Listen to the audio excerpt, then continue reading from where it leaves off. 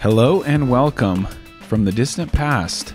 It's Big Sexy Commentary in Emporia, Kansas at the Dynamic Discs Open. We are here for round one, our feature card. Going to watch the front nine on the Emporia Country Club course. It's Nate Sexton and Jeremy Koling. In our feature group, we have got a star-studded lineup. Obviously, we've got Simon Lizotte, who did not finish because of a sickness he had last year, but always entertaining to watch, a former GBO champion, of course. Nikko Locastro did not play in 2019. I do not know the story behind that.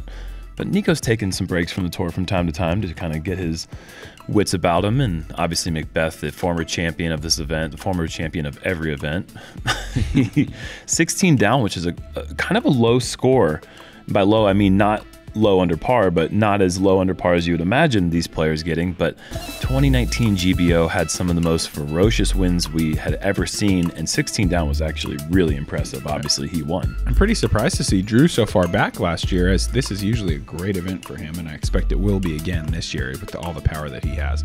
Hole 1, par 5. This has been pushed back. We've got a new pin location, 1,224 feet.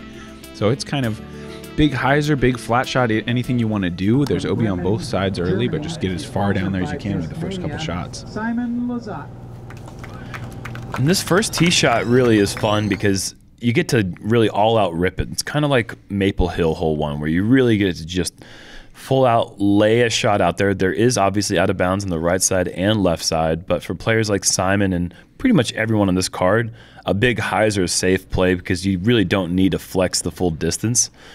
However, that second shot is where OB really starts to creep up because it's a blind shot over a hill. Louis, Missouri, sponsored by Westside Discs, your 2009 United States Disc Golf Champion, Nikko Locastro.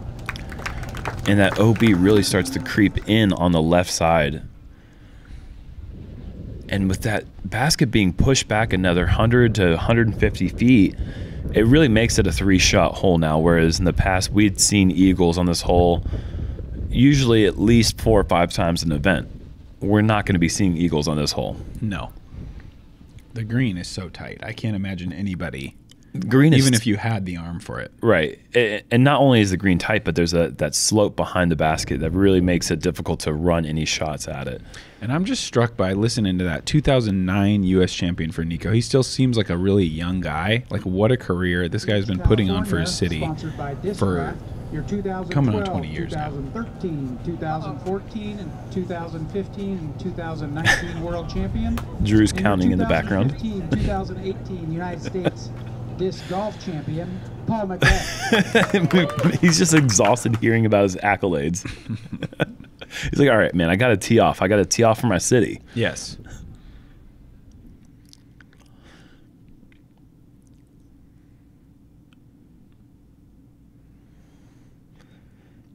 That's perfect. Mm-hmm. Yeah, all these drives are just, they're all 450 feet to maybe 500, but just a real safe hyzer for them. Carmichael, California, sponsored by Infinite Discs, Drew Gibson. And with a late change.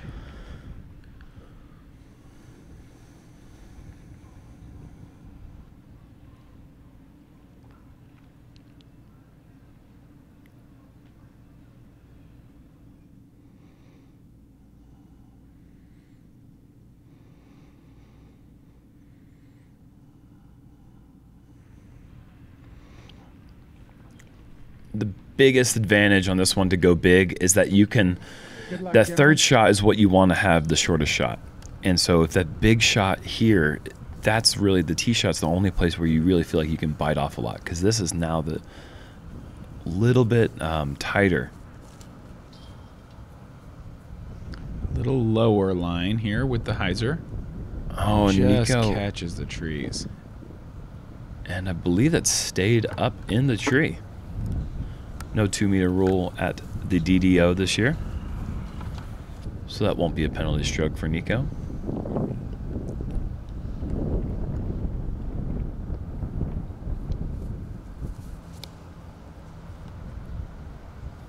And Drew rips this one. This is a high hyzer. Coming back in. Oh, that's a great shot. And those flags you see are actually the Circle 1 and Circle 2 flags for the FPO pin, which is just a bit shorter than the par 5 pin for both fields in prior years. Yeah, it's maybe 200 feet apart. Yeah, something like that. And those are just exact. That inside those flags sets you up for about 120 to 150 foot approach. That's what these guys are all looking for. Oh, and Paul must have caught the top of the tree. He's going to have a longer approach than I think he was expecting. He even has to grab a driver. The outside hyzer. And you do not want to go in with a full speed, a high speed disc on this green, and you can see why right there as Paul gets a big skip off to the left. He might be in the woods. It might be a really tricky putt for the birdie from out there. Nikko as well, looking like he's going to be going with a high speed driver out high and wide. Calling for it to sit. Oh my word, that almost went in. Yeah, he thought it's out of bounds. It is a down, the green slopes down, and there's OB back there behind the basket. It's a really treacherous little spot to try to slow the disc down. And it's only about 60 feet behind the pin, and considering he came in past the basket with the driver and on the skip angle, I'm surprised that that stayed in bounds. I think it just had enough left movement. Yeah. And that just barely crawls off of that OB tee pad area. All the golf tee pads are delineated OB out here, and so there's just that little spot. If you just happen to throw too flat and too soft, you could end up OB just like 40 short of the basket. Just one more thing to think about as these guys are approaching this hole. This hops off of that OB and into a very nice spot. Looks like a inside the circle birdie putt. A little bit of a scary putt, especially for the first hole of the event. Downhill to a basket that has just nothing but downhill behind it. And Drew hits those new pads on the marketing pads is really what they are. Just a nice Disc Golf Pro Tour touch.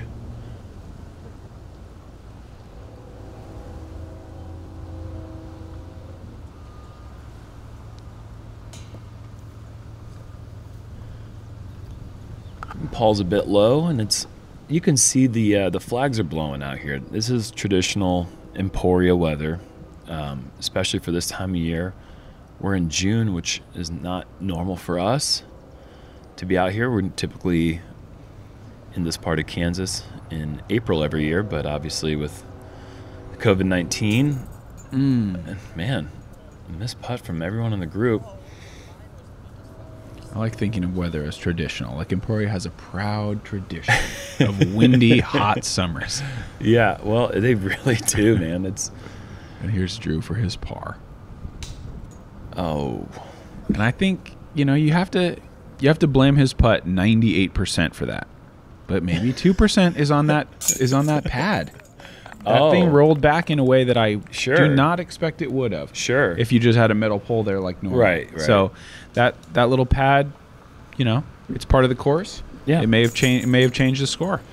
Yeah, and I was talking to Jeff Spring about that. He said that people were complaining about it, or at least talking about it, like, hey, what's that about? And you know, I when I was talking about it, I didn't think that it would possibly have any effect on the play, but right there in the first hole of the event, right there, it had an effect on the play. I mean, like you said, that would have just dropped into the basket and Drew would have had it to happen. We would have had 4 pars, but no, we got 1 bogey and 3 pars and moving on to hole 2. Hole 2, par 4, 759 feet uphill, OB on that left side. In the past, there's been OB on the right side, but I think that's been removed, and it's all the way to the fence line, which theoretically might open up a bigger turnover or a roller play. We're going to see Simon go for that turnover. And I will say that is actually a really awkward shot coming in, going straight down this tee pad and then going left side of that tree with a turnover. These tee pads out here, they're very long. We got long runway tee boxes, but they're a little bit narrow. And for a guy like Nikko, it might not be hard for him to nimbly work his way around that and get off that tee box cleanly. But for a bigger guy like myself, I certainly struggle coming in at an angle on any of these tee boxes. That was a nice controlled shot from Nikko. Right into a perfect landing zone for this hole. I wouldn't be surprised to see Paul go for the up high over Anheuser. It sets up well for these the way that these tee boxes are shaped. The high Anheuser, and especially with the out of bounds being taken out on the right side. Oh no, he comes up off the right side of the tee box as well. And this is a really impressive shot. Just eating up distance and just showing you the command of the distance driver. 475 feet downrange and still able to stop it from fading left. That is the sign of just an elite power thrower.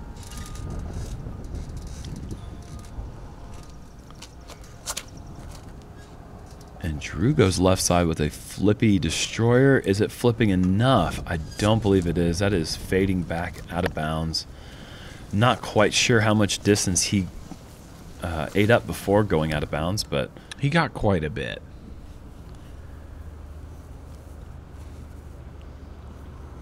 A pretty tricky backdoor hyzer there from Simon. That looked great. Can't quite tell. Oh yeah, he made it up to circle's edge. After not throwing the greatest tee shot, that's a really good approach. Nikko gonna go with that hyzer around the back side of the trees. Doesn't really swing for him, and he's gonna be in the long grass circle, almost maybe even outside circle 2, 60, 70 feet. Really? There is out of bounds long,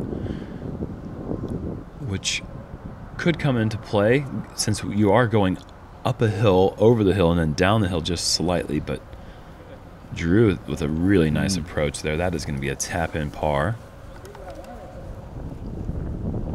And Paul close enough to go to a mid-range. I mean, calling his zone a mid-range because he's throwing it is the only reason. I mean, that's a putter speed disc. Yeah, but I don't know.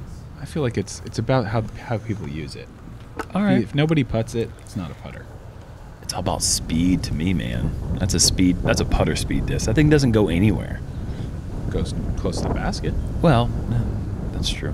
Here is Nikko just outside circle 2. If my eyes don't deceive me, I see a blue flag over there. And really the first time you can see the evidence of the wind. It pretty much stays swirling and consistent for the entire day. Great putt.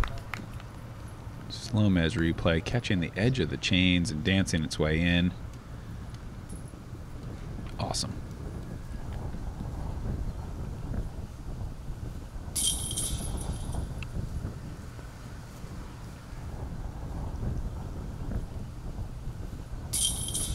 Paul with a routine birdie there, really making that hole very easy with that big drive. Getting off the par train after one hole. Yeah.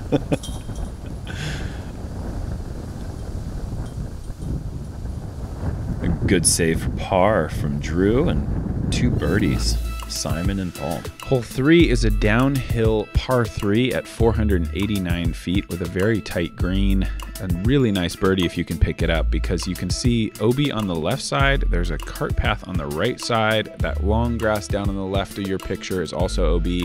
So you really don't have a lot more than circle 1. Once you're down there, that's about all the inbounds territory they give you. Simon goes with a mid-range roller here. Interesting play. And it's just getting blown out by the wind. It's not going to be able to really make much progress just because of that, and he does stay out of bounds. Never hooked back. It tried, but yeah, I think with that wind coming across, it just can blow the bottom of the disc out, and it doesn't really continue the way you would want it to. So whether it was maybe a missed angle or what, it's OB and OB fairly early. The grass in Kansas in the summertime is something I remember from playing Worlds here several times. It just is a thicker grass than you're used to, and rollers are tricky. Just the angles getting down is not what you're used to in other places.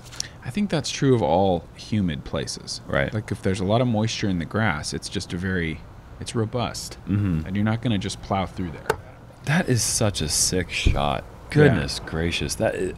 Just the angle control. Just putting the power on it to know that that disc is never really going to have time to hyzer out and get him in any trouble as it just hits that grass and slows down. And Nikko here really with a poor forehand, and it's cut rolling straight out of bounds. That is a huge thrower alert. Thrower alert. Oh, no. And Drew's also going to go with a forehand. That was textbook, just early cut. I mean, that's how throwers are done right there. He wants to throw a flex, I'm pretty sure, but yeah, you know, just a little too low, and then all of a sudden the ground is there to catch it. Speaking of the ground. Oh, and Drew was going for the wide hyzer, and he was not, in fact, OB. We saw an OB graphic there, but he's just straight off the tee, 60, 70 feet. And that, again, is a very low one. And I like the low forehand here if you can keep it just over that hill, but that's the danger you run into. Too low, and you throw it about 70 feet off the tee box. And what a tough shot this is. Somewhere you would never practice from. And that is disc golf beautiful. instincts are high on that one right there. That is a fantastic adjustment for Nikko, and set himself up for the bogey, which can't be too upset about after that tee shot. Simon lays one up. And it looks like Paul's going to have an opportunity to take 2 and perhaps even 3 strokes from everyone on this card. Such a good putt. So smooth. What a pickup. One of the just bonus birdies on the course. I mean, if you ever birdie hole 3 at Emporia Country Club, you did something really great. Everyone else putting for a single bogey. Oh, Simon. And it's going to be a double, most likely for Simon now. Oh, goodness. A bit of a disaster on this hole for everyone except Paul.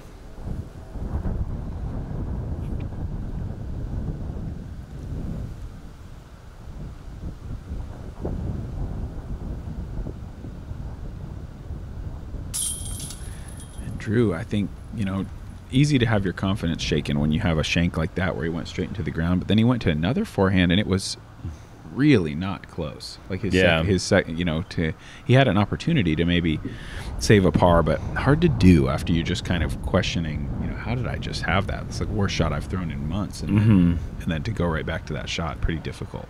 Well, it's one of the first forehands he's thrown in play in months.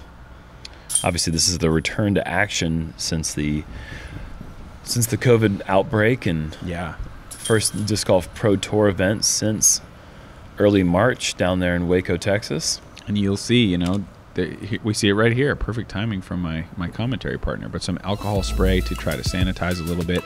Obviously, no spectators allowed at this event, so it's a little bit of a muted atmosphere as compared to what we'd usually be used to. Just a few media crews and other players that maybe have finished their round that are kind of milling around and watching the action.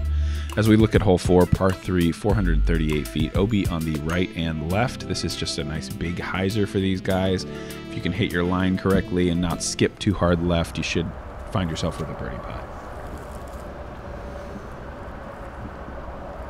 This is really one of the first holes you step up to and you think to yourself, you got to get this. And even then, this hole is still averaging over par at 3.04. It's all these holes are averaging at least 1 to 0.25 over par, 0.1 to 0.25 over par. Wow. And Paul's not happy with that. It stayed a little too straight. He's going to have a little bit of an obstructed putt. But he's still inside the circle. Yeah, or near the edge anyway. Probably inside. It's a good line, maybe coming up a bit short unless it gets a good skip forward. And yeah, just a little bit short, but still inside 30.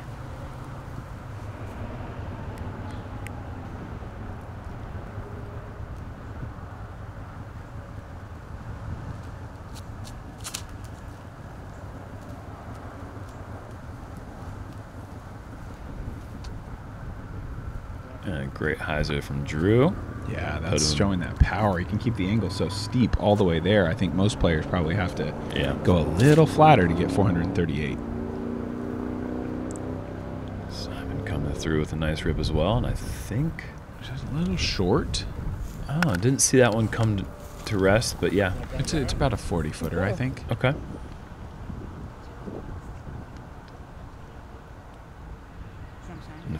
The first putt on the next hole after missing a short dinker is always a challenge. Like, refocus, trust yourself, commit to your line. Simon's just coming up way left, way short. Paul forced into the straddle by the one tree between him and the basket. God. Fantastic putt. Just such an impressive display of just confidence in all angles and all stances. Just barely getting that over the rim and into the cage.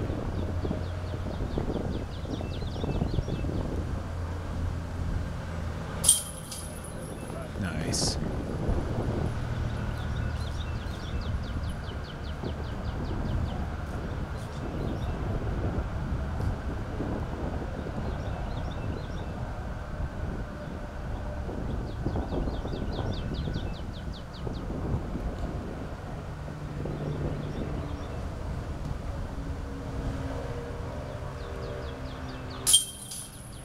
And Drew with a nice birdie putt. So we'll have 3 birdies, and I'm sure Simon will clean up his mistake from the previous hole.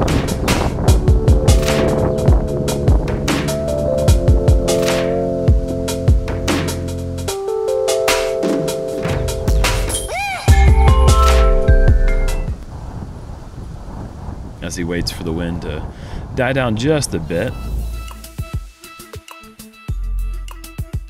Hole 5, par 4, 681. I find this to be one of the more difficult holes on the property. I don't know what the stats bear out, but you've got to stay in between that cart path and then the golf fairway on the left side, and it really gets narrow up here at the basket. You can see that it's not more than circle 1. It's less than circle 1 wide, the green that you're looking to approach, and it's often going to be that big hyzer or a low underneath shot to get past those big trees. Paul's going to go with just a low power shot here, and perfectly in the middle. Yeah, the placement is so key on this one. You'd like to be left side of the fairway, kind of up towards the end of that cart path. It just kind of stops, and that opens up a really good forehand angle. We got that right to left wind. The last thing you want to be is short right and then having to throw the hyzer shot into this green. I feel like it makes it a lot more difficult with that right to left blowing. The tee shot definitely opens up for a big shot, though. If a player wanted to, they could bite off quite a bit here, but obviously the fairway just pinches narrower all the way down. And like you said, it is one of the tougher holes in the course. It is the 3rd hardest, averaging just over a half stroke above par at 4.57. And Drew does go fairly big here. Gets the disc turned over beautifully, fading back. That is phenomenal. And he's going to be in such a great spot as far as not having many trees in his way. Right, and that's the trick. If you can get past those early trees, you don't have to go with a low ceiling approach. And Simon does the same thing. I don't know if he bit off quite as much as Drew, but those are still 2 phenomenal shots. And once you're up in there, I don't know, I think Simon's going to have to deal with the low ceiling. It looks like all 3 of those guys are right in the same line.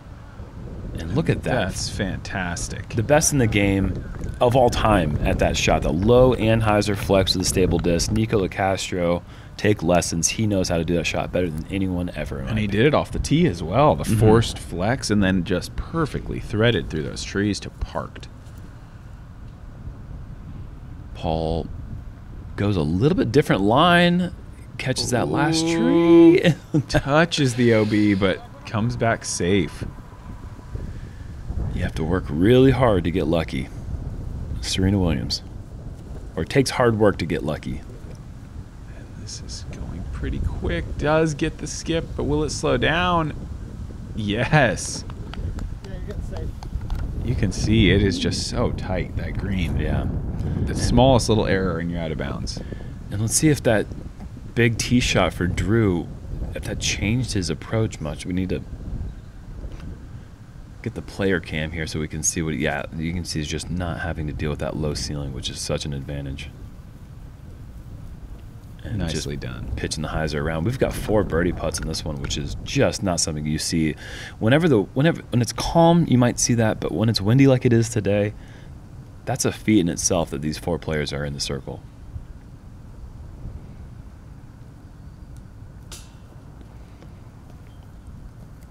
Just low.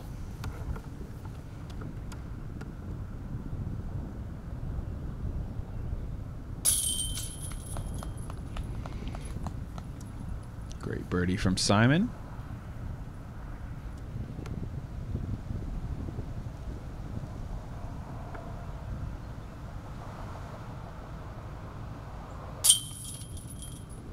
Drew in for the birdie as well. Nikko's just going to have a headbanger. Well, actually, no. I thought that he was under the basket, but he did leave himself a little bit of work left.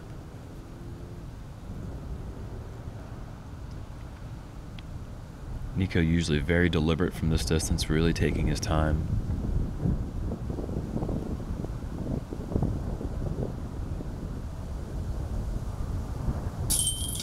And he spins that one up. It's a new stroke for Nikko to have that nose-up spin putt. He's traditionally had that kind of nose-down push putt for so long. Nikko, the hardest worker in disc golf, perhaps, on the practice field. He will spend hours after a round has already been played just on the practice green, always working on correcting his game. Hole 6, par 3, 351. One of the easiest on the course. A little bit of out of bounds on the right side, and probably a little bit more common, the OB on the left, just that long grass on the edge of the circle. So if you come in a little too hot, you can certainly go OB left, but this is a pretty simple hyzer for these guys. Just get it up there, land slightly to the right of the basket as a right-handed thrower, and take your one hop to the green.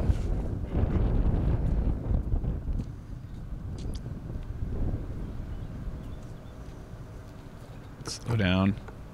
And just does curl up and bounce. It skipped. That thing was so wide. OB does pinch in pretty close, inside the circle at least, behind the green if you're pin high. And if you're just a bit deep, it pinches in even more. Putting the brakes is very important for Drew right here. That is definitely skipped out of bounds. And again, we have that right to left again, so that the disc, if it's not controlled perfectly with the right angle out of the hand, it will move left quickly. This looked very wide, which is probably to his advantage. And using the wind, absolute park job for Simon. Nice, get a follow flight here. Really hard to track the disc against the bright sky. You can see he gets really wide and the wind gets under it, pushes it over to the basket. Fantastic shot.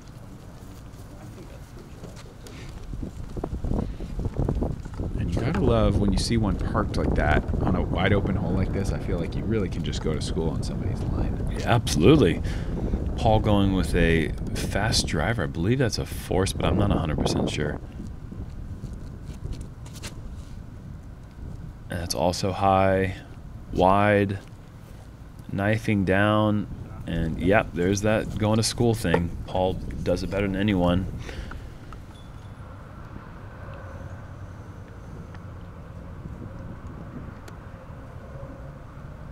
Drew has this to save par after the out-of-bounds drive.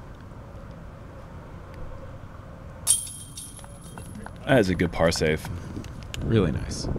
Slightly into the headwind from 28 feet. That is a good pickup. Easiest hole in the course, hole 6, 2.87 average.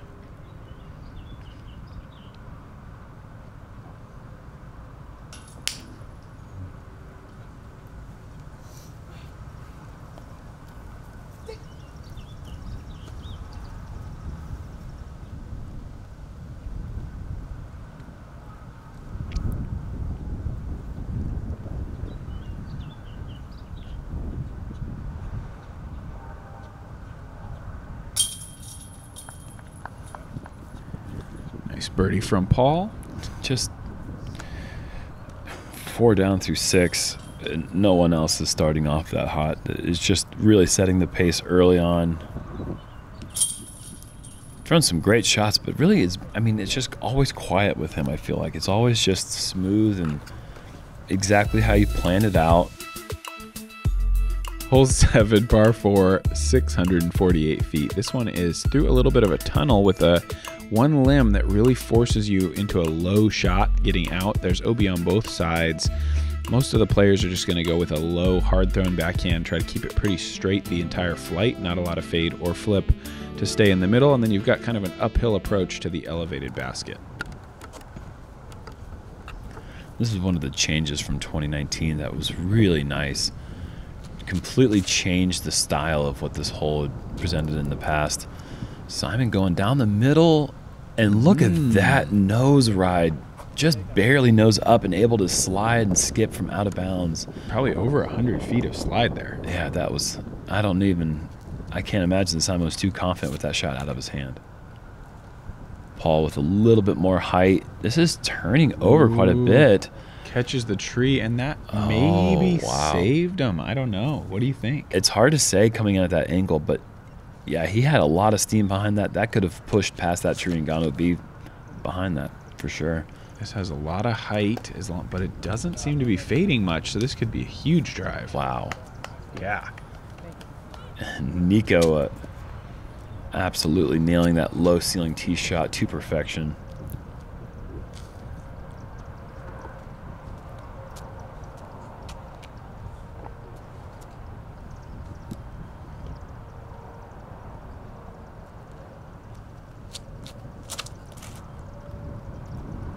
Smashed. That is picture perfect. Once I get my form totally figured out, I want to throw pretty much like that is what I'm thinking. Yeah, who wouldn't? Drew Gibson, also known as Daddy Backhand, if you ask him. That was Daddy Backhand Supreme.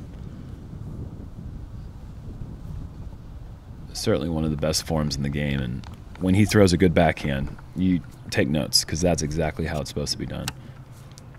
And Simon will have a putt for birdie from inside the circle.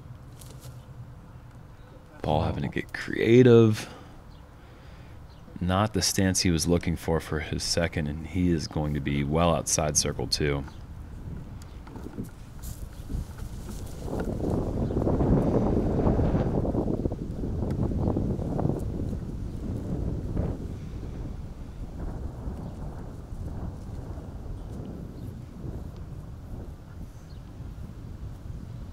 Great shot from Nikko. Perfect drive, really. Just put him in such a great position. Just a nice flat shot to the basket. And Drew even closer.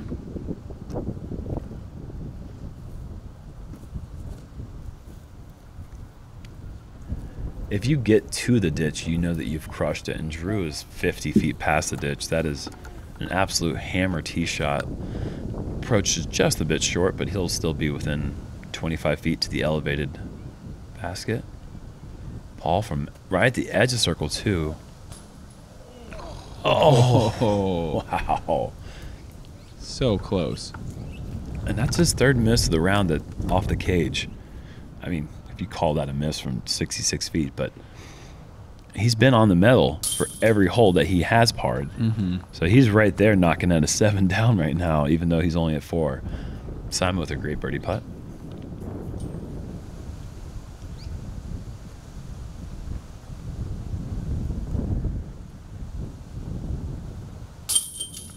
And good pickup after the, I don't want to call it an errant approach, but he would have certainly liked a closer putt for birdie after that great tee shot, but still picks it up, moves to the next one with a birdie.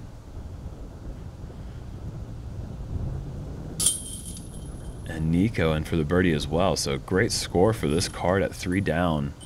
It is the 3rd easiest hole of the course, but that doesn't mean it's not difficult. It's still averaging 3.89, so really aren't any easy holes in this course. They might look like they're easy just in comparison to the other holes. Hole 8 is our other par 5 today.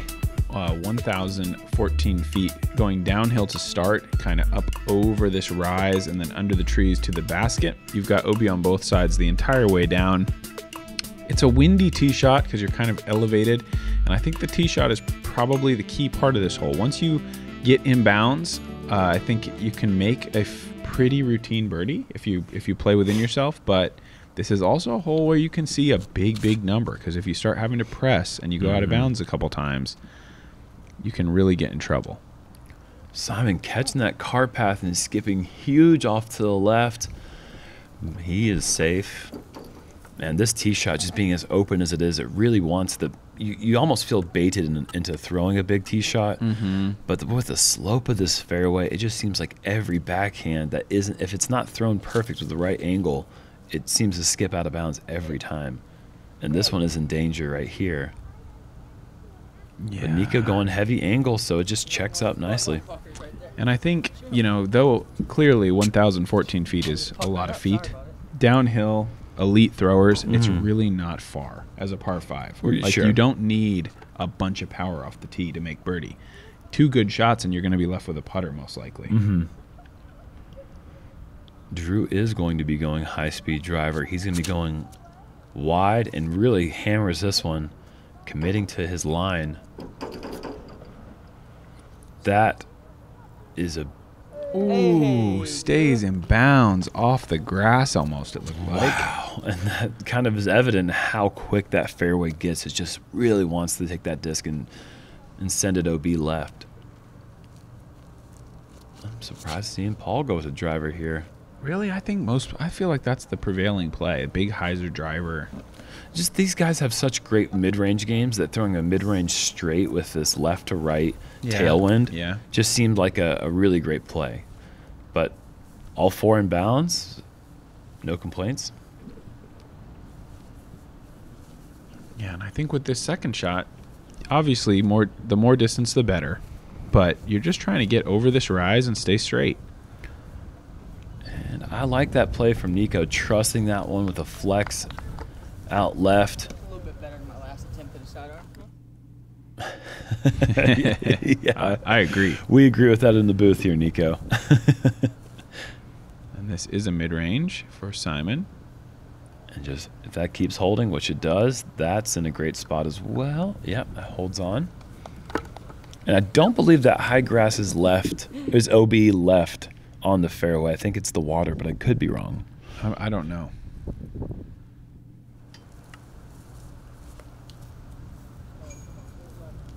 And Paul's worried that this is overturned. It does get a bit close, but it stays in bounds. I love that height on the ceiling. These trees that come in right towards the end of the shot can definitely be in the way, and if you can avoid those. Ooh. Oh, and Drew does clear the hill. Another low sidearm. It stays in bounds, big distance. Those are the flags again for the women's pin position. That is as far as you're going to see most any player after 2 shots, though, on this one. That was a huge shot from Drew. But you see Simon after going controlled driver mid-range, and now it's just putter time. He can slide one up pretty easily. He's probably no more than 230 or 240 from the basket there.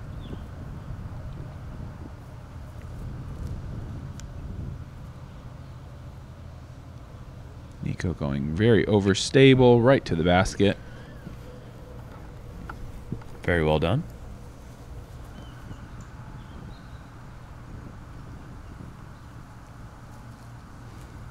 And you can see that tree just peeking out on the left side of the shot there, right where Paul was sitting. If he had been 15 to 20 feet shorter and about 20 feet left, that would have been a much different shot.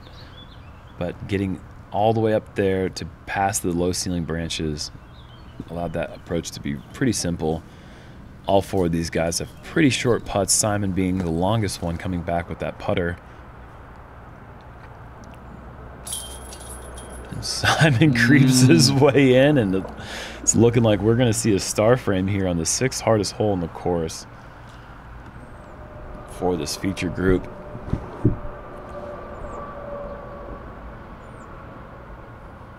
Nikko taking his time, going with a push putt style on this one.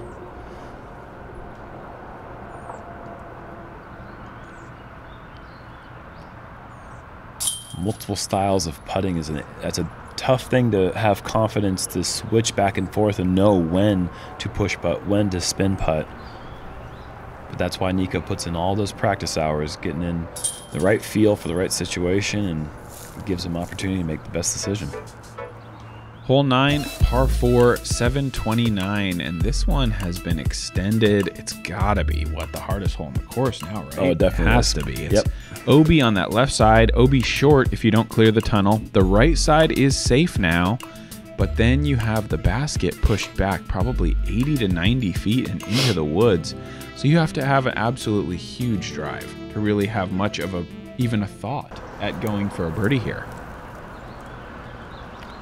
And you'll see a lot of fairway drivers and mid-ranges as Simon just gets through the gap. That's safe. Not in a really good position to attack birdie or anything like that, but the first and foremost, most important thing you have to do here, you've got to hit this tunnel gap. And this tunnel feels pretty small after playing on all those wide open shots. I mean, look at it. That doesn't look like a lot of room. And look at Nikko showing off the flex sidearm. That's a beautiful shot. He's safe. Again, nowhere near Birdieville, but that's okay.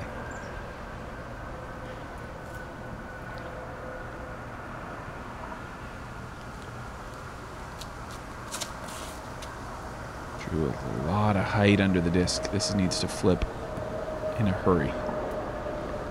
It needed to flip, and it needed to catch more of that high ceiling. He has gone across the path OB. And you go to a drop zone where it's just impossible. I hate the drop zone personally. I just think that it's just, you can't really get creative with it or do anything fun from there, and it's not a good place to be. Paul, if this can go to that left side of the fairway, even in the middle right there, that is the birdie zone. That's where you have an opportunity to throw that backhand turnover. But from here, it really is just kind of a... Drew's trying to make something happen here. What? I mean, he's one of the only people on the planet that could even imagine doing something like this. Yeah, wow. And that is out of bounds. OB. Yeah, I mean, not much you can do from there just besides pitch up to the top of the fairway, and then you're left with a pretty tricky approach shot because this basket, like you said earlier, in that tunnel now. And you saw Simon with the driver thinking about going big and then just too much in the swing. Has to play it smart, just pitch up forward. You see that golf fairway is out of bounds, so you can't just go as far as you might like. You have to be really controlled here and not throw it too far up the hill. Nikko does that very well. Yep, nice control play. Another 10 feet, and that might be out of bounds. And Paul, despite a huge drive, he still has a very difficult shot here, as you can see. Blind around the corner. Look at that bend. And oh my God! Incredible serious? Shot. Oh, this is not just a hole where you see very many birdies. I mean, if you see somebody ever almost break their back over throwing an Anheuser shot like that, and then just to put it 10 feet away from the pin, I mean, just clinical execution. Beautiful. Simon with that forced over putter slides right to the basket. This is a really tricky tunnel. I mean, you have to be pretty close to have the confidence to hit this tunnel. It just slopes away the whole time. So not only do you have to hit this small gap, you have to put the brakes on immediately. This is overturned, I think, and that's going to be a drop stroke for Nikko, most likely. And after going OB, Drew is left with that approach. Pretty well done.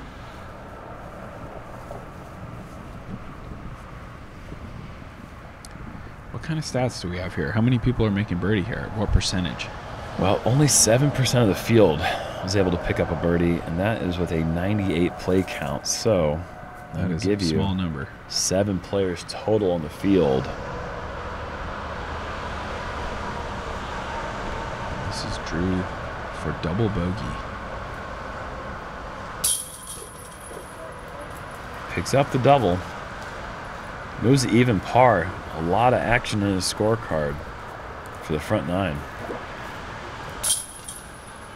Play with Eric Oakley on this card, and he went forehand birdie on, which is just really tricky thing to do on this one. It really feels like the play is backhand straight to that left side of the fairway, and then backhand turnover. And kind of an inspirational player for a player like myself to see someone go forehand on this hole. It's just so tough. Wow. And we got our UDISC leaderboard check-in, as you might expect. Paul McBeth, 6 under through the first 9. That is going to be our leading score. But Emerson Keith right there at 5. A couple other players close, 4 and 3 all the way down. It's still tight, obviously, just 9 holes in. And look at Ricky Wysocki, 2 down on the front 9, and he's in the top 10, just really showing off how difficult this course is playing. Let's get to the back 9 and give you some more disc golf action. Thank you to all the supporters, Founders Club especially, for helping bring this coverage and make it possible for us to be out here.